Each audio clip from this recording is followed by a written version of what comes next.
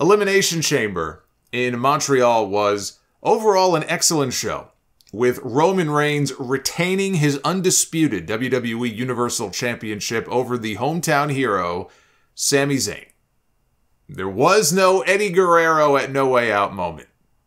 There wouldn't have been an Eddie Guerrero moment at No Way Out had Brock Lesnar not already given his notice that he was leaving.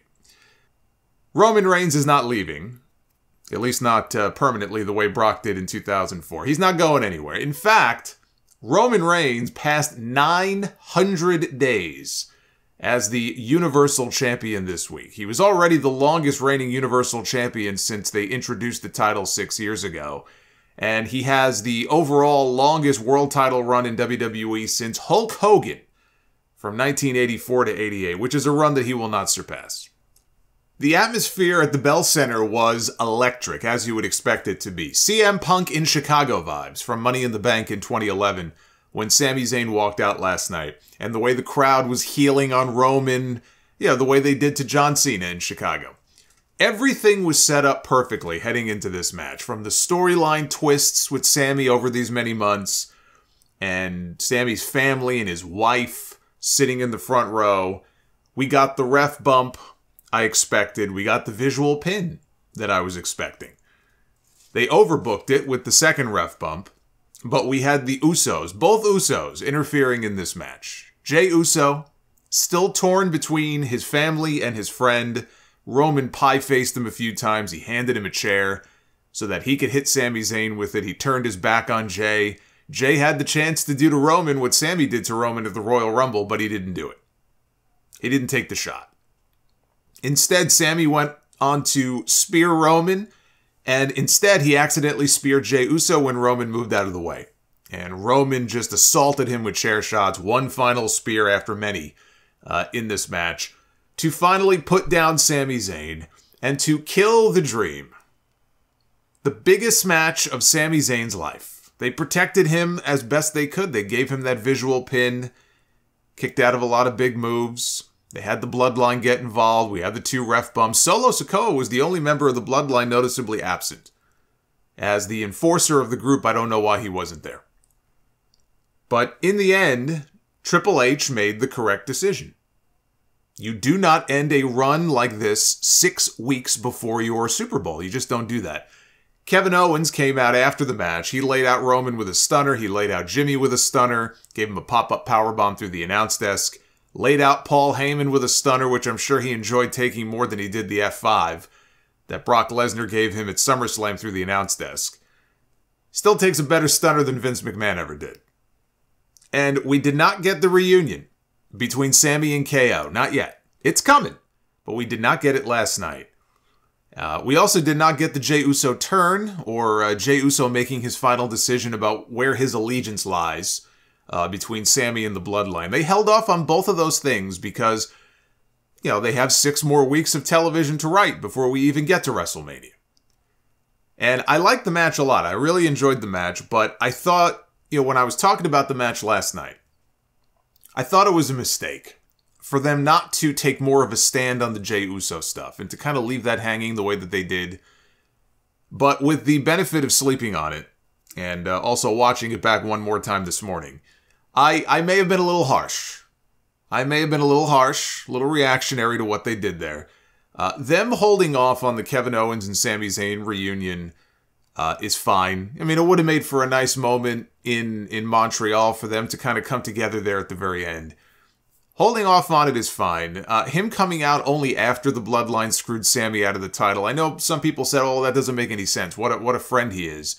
Waiting until the very end to come out. Well, it makes sense. Because the 2 of them are not back on the same page yet. They're not back to being best friends. Owens knows what Sami did for him at the Royal Rumble. So him coming out after the match to fight off the Bloodline, that was kind of his way of telling Sami, okay, now we're even. And now they can build it on television. But them not making a move one way or the other with Jey Uso, what that does is it keeps Jey's story open as far as what will he do? What will he do at WrestleMania? He could take this all the way to WrestleMania if they want. They could still set up a tag team title match, but they don't necessarily have to give us an answer, a firm answer on what Jey Uso is going to do until we get to Los Angeles. You know, now he's going to be defending those titles with his brother. But he can still play the conflicted role up until they get to the big show. You know, he doesn't necessarily want to fight Sami because he really likes the guy and he considers him a brother, but his actual brother is his tag team partner, and they've got the titles that they've held for 600 some odd days by then. So he'll fight him. He'll fight Sami if he has to, but he doesn't necessarily want to.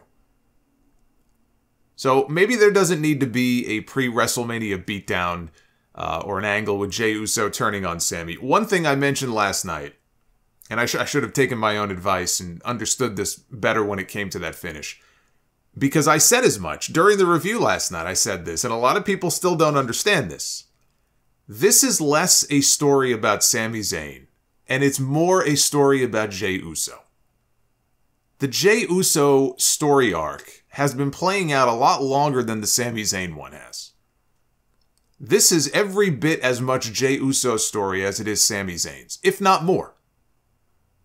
And Roman losing those titles, whether it's to Cody Rhodes at WrestleMania or if it's to somebody else later on, is probably going to hinge on what Jey Uso does. Remember where we started with this storyline at the very beginning of all this, Jey Uso being manipulated by Roman Reigns. Yelling at Roman on television, "I hate you, I hate you." This was back in the Thunderdome. That's how far back this story goes. But he fell in line. And it would be poetic if at the end of all this, it was Jey Uso who had a hand in costing Roman, you know, the source of all of his power, and the most important thing to him being the 2 championships that he has. Wouldn't it be something if Jey Uso was the one to cause his downfall in the end and for this run that he's been on to come to an end? If Jey Uso is the one who causes it all to come crashing down, that's great storytelling. It is more interesting to see how it'll all play out on TV instead of blowing off that part of the story last night. So I don't, you know, as I've had the chance to think about it more, I don't dislike it as much as I did last night watch. I still, again, I think it was a little too overbooked, but I don't, you know, dislike that as much as I did watching it last night. The storytelling here overall, over the last 9 months, year, you know, whatever, has been masterful. And I have faith in Triple H that it will play out the right way in the end. Roman Reigns winning last night was the right move. There should be no triple threat match at WrestleMania. They should not have 2 title matches, one on each night, with Roman losing on night 1 and then still having to wrestle on night 2, because then it just takes a lot of the shine off the Cody match on night 2 if you do that. If they do the Cody match night 1, with another Sami match advertised for night 2, then all you're doing is splitting the crowd for the match on night 1. I've had people pitch a triple threat to me with a double pin on Roman to split the titles. WWE should not go with any of these ideas. They should leave these ideas at the doorstep. They should stay the course, and they can split the titles after WrestleMania. Or whenever Roman finally loses, because more and more as I think about this, it is not nearly a surefire guarantee that Cody Rhodes is walking out of WrestleMania with those championships. I still think it favors him, but far from a guarantee. So whenever Roman does finally drop the belts, plural, then they can figure out, okay, let's split them. How are we going to do this? Whether it's a draft, whether they just announce that they're splitting the belts, they can do whatever the fuck they want. It's their company. They can do whatever they want, but you can split the belts once the reign is over. And Roman eats that first pin since 2019, then you can worry about splitting the titles. Now, we also had Brock Lesnar against Bobby Lashley Part 3. And we got a cheap low blow finish. This is the finish they went with. I thought we would get a non-finish. I thought they would just beat the hell out of each other, get double disqualified. People come out, they beat them up. I mean, there was a way to do kind of a hot non-finish that, you know, was never going to please everybody. But the way they did it last night was totally lame and totally cheap. He was trapped in the Hurt Lock. He had nowhere to go. And so Brock lifts his leg, he kicks him in the dick, and he gets disqualified. And clearly this is leading to another match between these two. Which, before the Bray Wyatt stuff on Friday, I thought that was always the plan, was to get to WrestleMania and blow the feud off of WrestleMania. But clearly that's where this is headed. And let me just say one other thing about the match, and I said this last night. I get that these two are older now. They're at a phase now in their careers where they have their match, they have their formula, they have their moves that they do, and they can stick to that and they can make it work. Right? Brock does whatever Brock wants to do. I get that. But it's a damn shame, as great as Brock Lesnar and Bobby Lashley both are as actual wrestlers, that they offered no variety in any of their matches. They've now had 3 singles matches, and they've offered no variety from one match to the next. And you could say that's a problem with all Brock Lesnar matches at this point. But I waited a very long time to see these two finally match up. Years. I wanted to see Brock Lesnar and Bobby Lashley. I said, man, that could be a fun match. And there are elements of these matches they've had where, you know, it has been fun in spots, but now I look back, they just had their 3rd match, and again, there's just no variety to any of them. It's just the usual spam shit. It's the same, you know, basic formula over and over again. I don't see another match at WrestleMania being any different with Bray Wyatt involved. And I say Bray Wyatt because on SmackDown Friday night, Bray Wyatt cut a promo and he teased a match with at least one of these men at WrestleMania. He said Bobby Lashley, Brock Lesnar. Whichever one of you wins at Elimination Chamber tomorrow night, I have a piece of advice for you. Run, he said. So Bray Wyatt is going to end up involved in this in some way. The most likely scenario, I think, based on what happened last night, even though Lashley technically won by DQ, this ends up becoming a triple threat. You get a 3-way feud going with Lashley, Lesnar, and Bray. And I don't know why Bray has to be involved in this. If they're going to blow off the Lashley and Brock stuff, if they couldn't give us a decisive winner last night, why the fuck does Bray Wyatt have to be involved in this at all? Why can't he just do something else? But they would not have done that segment on Friday if he was not going to be involved in some way. If they're going to do it, a 3-way would be the way to go, because I just don't... Brock Lesnar and Bray Wyatt as a one-on-one singles match at this point, especially the way that Brock, you know, kind of handles his matches, that sounds like a terrible fucking idea. I don't think those two would mesh well at all. I don't look at that and go, man, that would be a fun match. I look at that and go, man, that's going to end up being like this. It's going to end up being a massive disappointment. At least if you throw Lashley in there, you get the 3rd guy in there, it could make things a little more interesting. But don't count me in as one of these people who hears about Brock Lesnar against Bray Wyatt. And, oh, we haven't seen that before. Yeah, we haven't seen that before. But that doesn't mean that it's going to be any good.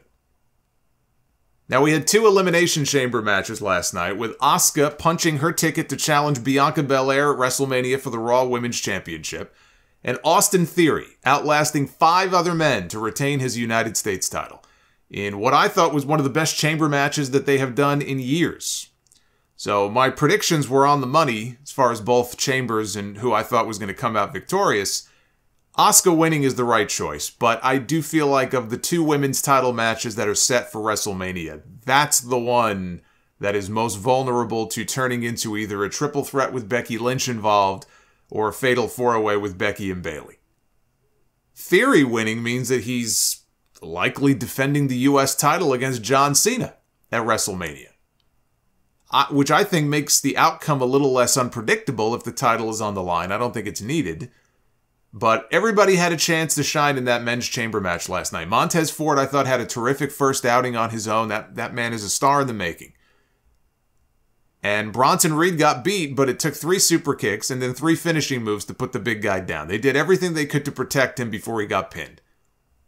I was not expecting him to be the first one eliminated in that match, but they did what they could to protect him, and I thought he looked great for the time that he was in there. And then we had Logan Paul at the end showing up when the door was open. As they were taking Montez Ford out of the chamber, he snuck in, took down Seth Rollins with the buckshot lariat and a curb stomp of his own.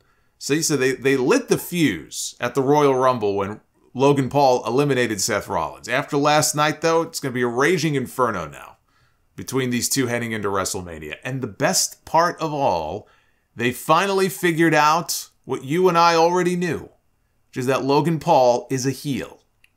And he would be best as a heel, which is what he's going to be going into this match at WrestleMania. Now, Edge and Beth Phoenix, they got their revenge on the Judgment Day. Edge pinned Finn Balor. So at least Rhea Ripley did not take the losing fall. Post-show, they had a press conference after Elimination Chamber. Austin Theory was out there, and I guess he, threw down the open challenge, and he was acting all full of himself. Edge and Beth came out later on, and Edge said that he heard what Theory said. He accepted Theory's open challenge for Ottawa on Monday for the United States Championship. Edge said that he hasn't wrestled there in probably 17 or 18 years, and he hasn't held gold in a while. He said, I retired as the World Heavyweight Champion, but I haven't held gold since then. So he's going to get his shot on Raw tomorrow night, and you know what that means. Finn Balor is going to fuck it all up. That's how I see that going down. Finn Balor made it very clear when the match was over last night when they put the camera on him. Even though he lost, he said, this issue is not over between you and me. So that's how I see that going down. I think they're going to play with people's emotions in Canada. They're going to get people wanting badly to see Edge win that U.S. title. And then Finn Balor and the Judgment Day are going to fuck it all up. And that's then going to lead to one more match at WrestleMania, maybe inside Hell in a Cell, right? That was rumored originally for the Royal Rumble. Edge was filming a Disney Plus show, so he wasn't available. So now there's talk that maybe they'll do Hell in a Cell at Mania. Maybe it'll be Edge against the Demon, even though the Demon died against Roman Reigns a few years ago, and he's still buried.